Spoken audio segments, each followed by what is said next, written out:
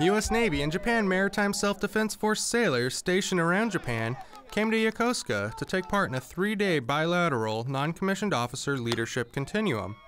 It is the second time the conference has been held and aims to build relationships between Japanese and U.S. sailors. Many of the challenges that we face are very similar. Many of the ways that we attack those problems are similar. And so being able to come together and use the best traits from both countries to get after some of these challenges has been really, really remarkable.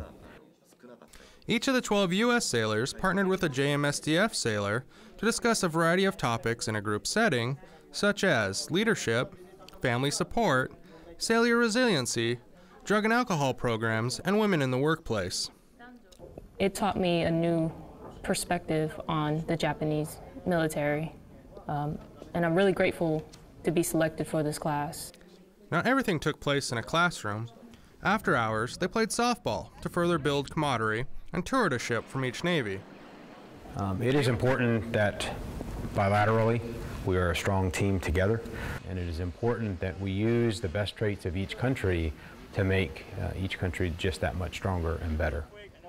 And they did a remarkable job coming together with good thoughts and good ideas and collective responses for both nations to work on.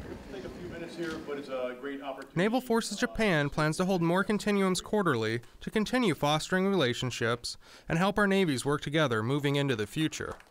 Reporting from Yokosuka Naval Base, I'm Petty Officer Chase Hawley.